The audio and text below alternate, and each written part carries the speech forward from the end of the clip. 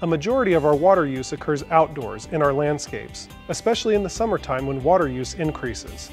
And all that water use is managed by one device, your irrigation controller. Once you understand the basic steps to set your controller, you'll see a healthier landscape. You'll also comply with the SNWA's seasonal watering restrictions, which are an important component to water conservation. Irrigation controllers come in all shapes and sizes, but most are user-friendly. Most controllers are located in the garage or side of the house. If you're installing a new controller, put it in an area that's well lit and easy for you to get to. Experts from the Water Authority say there are 5 settings common to every irrigation controller that you need to know: date and time, watering days, watering start times, watering run or cycle times, and programs. Most controllers will display each of the 5 essential settings you'll need to water wisely. Use a plus or minus or arrow keys to adjust those settings upward or downward, or even to add or take away watering days. You may also see a button that says Next. This will allow you to toggle to the next feature you want to set.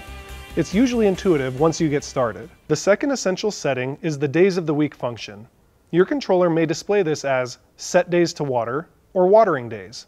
Whatever the wording, the goal is the same, telling your controller which days of the week you want it to water. Most controllers will display the name of the day.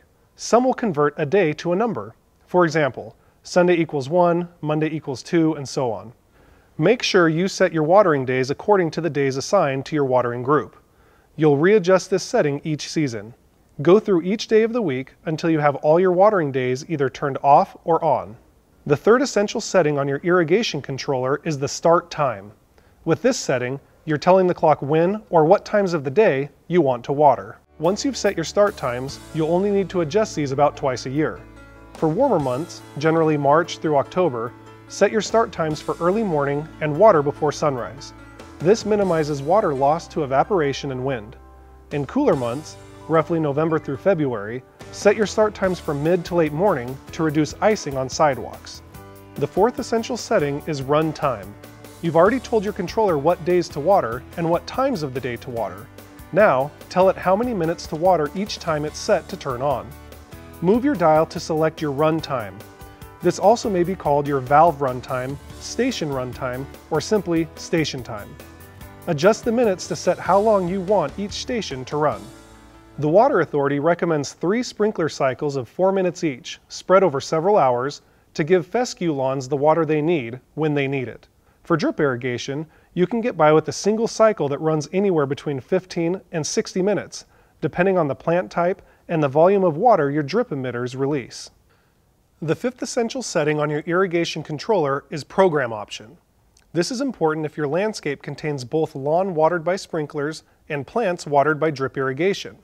If you have both, set your sprinkler watering to run from Program A and drip watering to run from Program B. Think of it as having 2 different controllers all in one unit. Set each program to meet different watering needs. If your landscape is watered by drip irrigation only, set Program A as your only program. With both programs set, return to the on or run position. You're done. Now you'll need to adjust only 2 of the basic settings: your station start times and weekly watering days, according to seasonal mandatory watering restrictions or weather conditions.